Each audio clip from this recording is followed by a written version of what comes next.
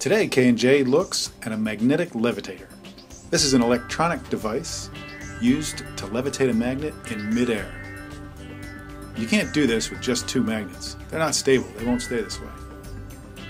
This is a device from inside one of those levitating globes you might have seen that somehow holds the magnet levitating in air.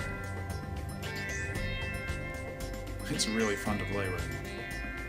Within a certain range, even if you push it around, the electronics react and hold that thing steady.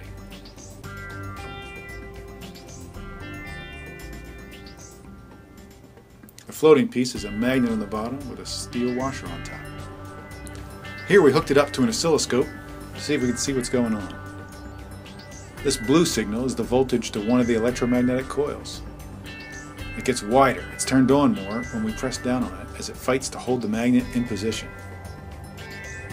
The lower yellow signal is the voltage to one of the three sensors it uses to sense its position.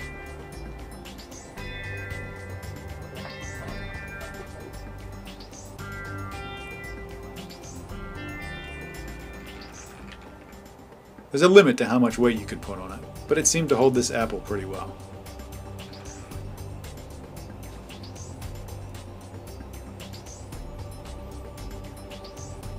As this thing spins around, you can see the electronics are constantly making adjustments to hold it stable. Pretty cool.